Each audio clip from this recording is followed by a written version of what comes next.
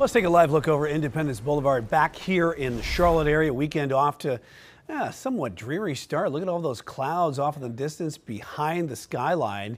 And we got some showers that are possible tonight through Sunday. Meteorologist Andrew Brightman in the Pinpoint Weather Center. Andrew, how much rain are we really talking here? I mean, we're not talking about major amounts of rainfall here, more of a nuisance across the Carolinas as we kick off the weekend.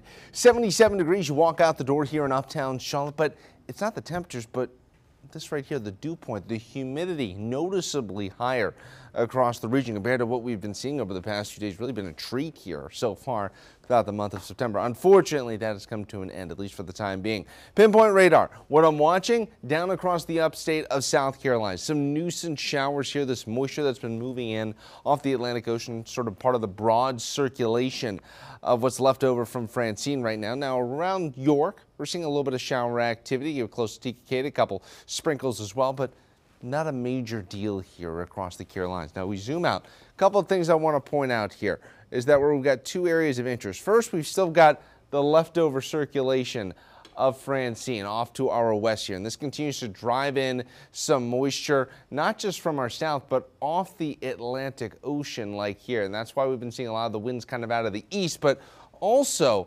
this is where we're going to be watching here for some potential tropical development as we go through the weekend, really into early next week, watching Monday and Tuesday here. I'll go hour by hour with that forecast a little bit later on in the hour. As for your Friday Night Lights forecast, grab an umbrella just in case. Just in case. There's a decent chance we stay completely dry, but just something you want to be aware of here. Futurecast in motion, overnight hours, heading into your Saturday. Lots of cloud cover if you're waking up early on your Saturday morning. Not a whole lot of rainfall, though. As we head into the afternoon, temperatures will try to push up into the middle 80s across the Carolinas and might see a few scattered showers and storms, especially down across the upstate of South Carolina. Elsewhere, I don't really, anticipate much in the way of wet weather. But we are watching, again, down throughout the Sandhills, upstate South Carolina. We'll see some showers through the overnight hours and then clearing out by the time you wake up Sunday morning. As we go through your Sunday morning, a lot of cloud cover, but not much in the way of wet weather, which will be good news here as we kick off your Panther season on Sunday here. We're going to be seeing improved weather across the Carolinas, partly cloudy skies. Can't completely rule out a shower, but overall here, as we go throughout the afternoon hours on your Sunday, not seeing much in the way of wet weather in the forecast. Back out into the tropics, watching the eastern Atlantic, we got Tropical Storm Gordon right now. Not a very powerful storm system as it heads off to the west and west-northwest here at about 10 miles an hour. This is what we call a fish storm. Going to be staying out in the Atlantic Ocean, eventually going to be weakening down into a tropical depression, but it's going to be having no impact on us here across the eastern seaboard.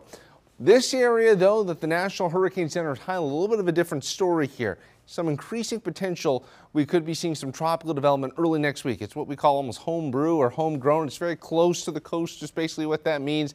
It won't get very strong, but could drive in a lot of moisture. I'll talk more about that a little bit later on here. As for tonight, could see a couple of scattered showers. Other than that, they're not going to be a big deal. 67 in Charlotte, 67 in Monroe, middle 60s for Salisbury. Up in the mountains, upper 50s are expected.